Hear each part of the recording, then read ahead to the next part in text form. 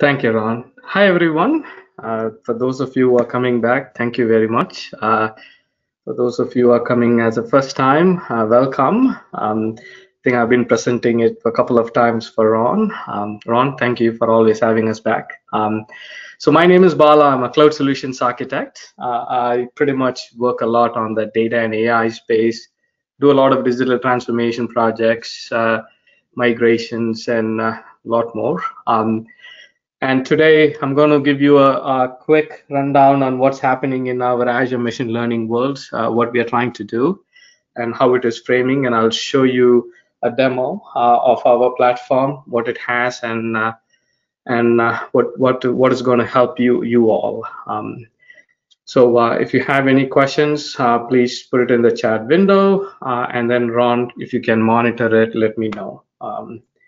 Okay, so one of the things that we always look is like customer feedbacks, and when we start poking customers, we found out that a lot of customers are having challenges in adopting analytics, especially in that machine learning world. It's a brand new field. How do we do it? Lack of MLOps, or lack of even machine learning experts, lack of trust in AI. Sometimes these algorithms can do crazy things. So that being said, but any technology in the beginning, it's always like that. This diagram shows you how the analytics maturity is going towards. Every company, like it or not, they are looking at how to build their own IP or use our cognitive services. So I'm not going to talk about the cognitive services in this time, but I'm going to show you our platform, that how you can build your own IP. So let's look at some of the key trends, what's happening in the data science world. So basically, some of the areas that data science can help is in automation, like using AI or using text or images and things like that, or using recommendation engines. And then how can they collaborate and work as a team? A bunch of data scientists, data engineers, and business analysts and business users, SMEs can come together and perform. And how can they have a unified environment to do all of these things? Now, our platform is going to be split into 3 different categories of users, and I'll show you what that is going to be. And then, of course, how can you do MLOps and build your own deployment strategy and expand the analytics capabilities as well inside the org. Like as you can see, even in our PowerPoint, you can see the transcription happening as we speak. So that's AI also. So here is our vision. So we are looking at more of a broader picture, saying Augment Analytics, which is basically like the regular analytics, business insights, and machine learning coming together. Now, how does that look like? So it's like this. So you have data engineers who are data preparations, and then you have a data scientist, which you can have citizen data scientist and real data scientists. And then how can the BI developer and existing skill can convert into the new modern era of doing citizen data science, right? So what are some of the common usage patterns? If you look at it, improve the existing processing, accelerate and produce better forecasting algorithms, more accuracy, and predict more accurate, so that you can improve your processes or bottom line or profits, whatever that is. Provide real-time insights if you're in, depending on what field you are in. If it is like financial, you can do like fraud detections and things like that. Retails, usually recommendation engines and things like that. So these are some of them. And here is some of our customers who are using it. But here is where our platform comes in play. So we are bringing kind of like, this is our approach right now and futuristic. We have the Azure Synapse Analytics data platform that is going to getting merged, kind of like have a two-way communication between Azure machine learning.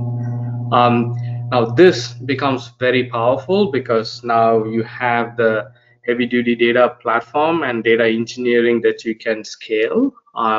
Plus you have the machine learning where you can also scale your ML models, and you also have the variation for to do anything related to machine learning. The next few slides, I'll just go through. Here is what our main advantage of using Azure ML is, because in our platform we have a unified interface. We are trying to bring it everything together. Inside that, what we're trying to do is we are trying to build capabilities to allow customers to do ML in all skills, and manage their full lifecycle management, and also to produce responsible ML models. We are providing tools and technologies, and also keeping it as open and interoperable. This is very key, because under the covers, we don't manipulate many algorithms. We just use open source algorithms, and you can take it and do whatever you want it to do. So what is the platform's going to look like? So this is basically a picture of the platform. So I'm going to, let me go back. Ron, keep me in time wise, keep me honest. Can you guys see the screen? Can you all hear me? Can someone respond? Ron? Yep. Oh, okay. Yeah. Okay. So yeah, it's fine. I can see you going to the demo, the machine learning. Yep. Perfect. So this is our platform. So when you create a resource, this is where you're going to land. So you're going to see like these three different boxes: notebooks, automated ML, and designer. What that means is like these are three different personas. Notebooks is for very hardcore data science who wants to do hand coding like Jupyter Notebook and get dirty and say like, okay, I wanted to do my own algorithms and I know Python very well or R very well.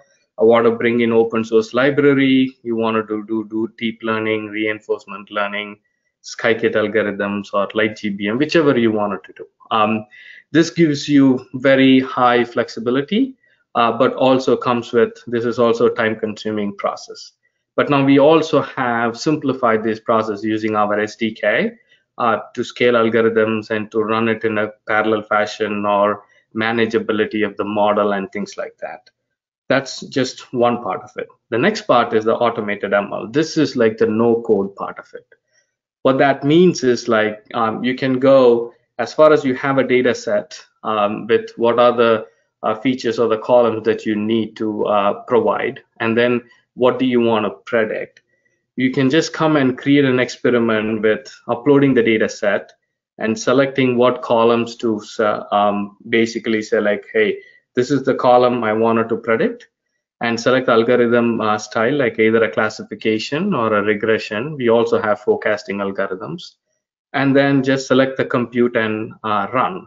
So as you can see, the entire thing end to end can be managed in this platform here.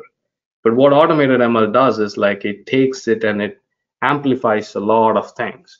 So it takes your data and runs through a series of models depending on what type you're selecting, either it's a classification or regression. And it actually runs through all of them, figures out a score, and actually provides you the best model that it behaved. And it also tells you, it ranks it accordingly for you as well. So this is like shrinking data science from 6 months to a month. It's pretty much makes it extremely faster and quicker to build model. From here, you can select this model and you can say deploy. But we also provide you if you want to deep dive and see like what features affects the model and things like that, we provide you a screen where you can come and do your analysis and see how which feature, which columns actually impacted the model as well. Now, this is just one part of it. Now, we also have the next part of it, which is the low-code environment.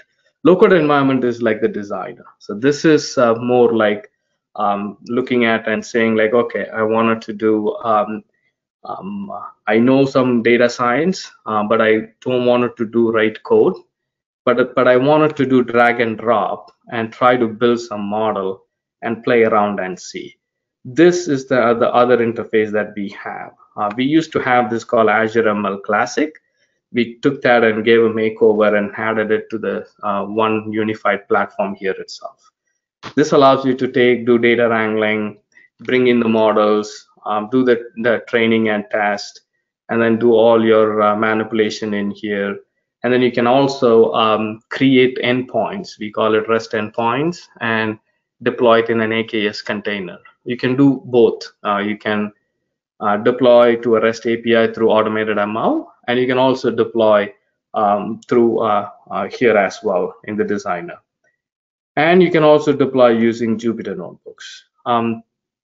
Most of the functionality within this space, you can connect to like data sources such as like ADLS Gen 2, Azure SQL, and there are a few other sources that you can connect to pull data, and you can automate it as well.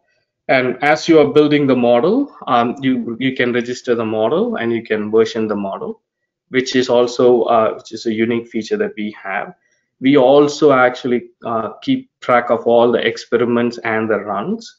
So you can go back and see like how each run happened, what failed. You can see a lot of them failed. You can go back and look up the logs and figure out what's going on. We also have a concept called endpoint. This is the REST API that I was talking to you about. You can deploy it. Usually production deployments are through AKS. For dev test, you can use ACI as well. Now, compute or managed here is called what we call the ad hoc computes. So we have a compute instance which is kind of used for running the notebook part of it. If you are a single user and you want to work in your own space. If you're using the designer and AutoML, we use what we call compute cluster. These are very ad hoc empirical in nature. So you can specify, I want 4 nodes, but not necessarily all the 4 nodes will be consumed, but you can pick and choose. The computer will decide how many it needs. It'll ask you for a range, and you can pick from a few variations of different type of computes available as well. So inference clusters will also be shown up here if you deploy to an AKS cluster. Attached compute is an extension of this. Here I've attached it to the Synapse integration. Like I was showing you like the slide how the Synapse gets integrated. So what I can do is I can run it in this notebook here. And when I'm running it in Azure Machine Learning, it usually takes it and uses the Spark compute in Synapse workspace to extend and give you more flexibility to run large-scale models in a parallel processing engine. So you have very seamless integration between these two as well. On top of it, we are also bringing in our data labeling tool.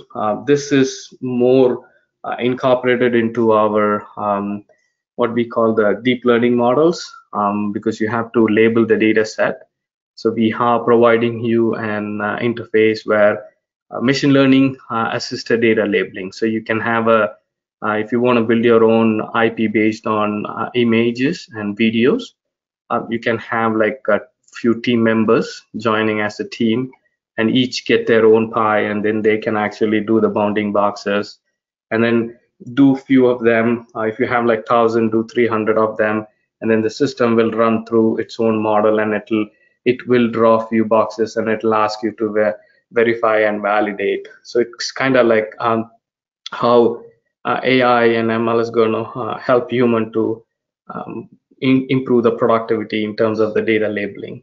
And then you can take this output and we are providing you SDK that you can build your own deep neural network model as well. So that's basically a very high level of the platform is. Now, for what I did is like I also did a lab for you guys, end-to-end lab, which Ron, you can actually share the slides, and if you're interested, do the lab and let me know how you feel. Give us some feedback. So this platform are being used by a couple of customers. End of the day, like there are customers like E&Y and Walgreens. They're already using our platform and they are running production level models. Ron, how am I doing on time? I'm doing fine. Yeah, I mean, Raj is all ready. You go another 5-10 minutes. I think we'll be fine. Okay. So I'll just spend a little bit time on this particular slide. If you're an IT user or if you're new, this might help you. So the entire machine learning lifecycle process, the data science, is one thing is training, but the other thing is like how the IT is going to maintain the model and the life cycle of the model, and how do they operationalize it. So we also have a very high GitHub DevOps integration. You can take the model, create it as a Python scripts, and then automate it through Azure DevOps. So you can follow the CI/CD process in it. So there is an two process that you usually do. One is the training process, and one is the scoring process. Scoring can be a batch or real-time processing. Now, the models can be deployed in AKS containers because it creates a Docker container. One of the advantages that we also have is like you can also deploy it in our edge devices. So basically, this allows you to, if you're an IoT-based or industrial IoT-based customer, you can actually build your own custom anomaly detection models or vision detection models and wrap it up as a container and deploy it to the factory floor, or if you're an energy company, in a drone or something that is very lightweight. We also provide monitoring capabilities, so you can actually manage and monitor the entire lifecycle management. So that's basically what our platform is all about. So that's, hope that helps. I know we have only very less time. So I also created a lab. Take a look at it end to end. The data is all open sourced, and if you guys have any questions, please funnel that through to Ron. Any questions? Yeah, I think there is a question. Let me pull this up here and look for it. Aside from that, Chris thinks it was totally awesome. Min Cow, and I'm not sure, hopefully I'm pronouncing that correct, had a question with regard to is there GPU or tensor or deep learning available? I'm not sure if I'm correctly. Yes, absolutely. We do have deep learning models. So for example, if you come in here, we have Tesla B100 processors. That's the newest one. We also have K80, I believe. So you have GPU as well. There might be some regions might not have all the variations, but you do have GPU support here.